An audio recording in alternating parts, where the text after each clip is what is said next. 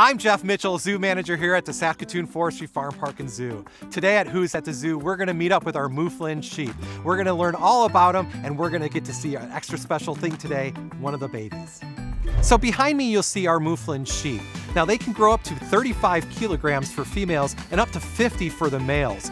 Mouflon sheep are herbivores, which means they eat hays and grass, and here we work with our nutritionists to have a specially formulated diet pellet for them. This pellet helps to give them all the vitamins and nutrients they need, but also helps with their gut flora and fauna so that they can digest all their food properly.